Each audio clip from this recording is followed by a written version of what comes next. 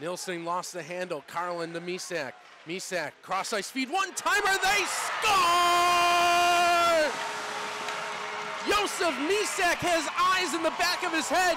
Somehow he located Lars Rodney cross-ice, who snaps it home. His first of the year has Niagara out in front. Won't connect, he'll peel off and make a change.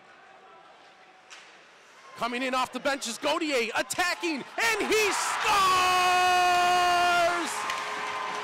Didn't get it by him the first time, but did on the second effort. Purple Eagles in front by 2. Themselves in penalty trouble. Sacred Heart's going to continue to lay the body here. We'll see if Niagara can handle that well. Hosma centering pass. Cox turns, fires, scores! The direction they come. Cross-ice feed, Lombardi has a step, backhand side, Bell somehow is able to keep it out. And then the Pioneers able to generate another scoring chance. Purple Eagles going straight forward with the face-off. Lynn Bond joins the rush, quick shot, blocked in front, but Rodney will finish it off. Was there, and now a chance for Sacred Heart shorthanded.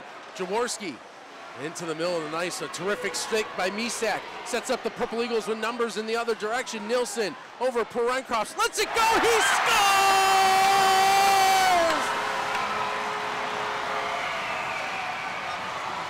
The kid from Latvia has his first collegiate goal. Glebs Perencroft finds the top shelf.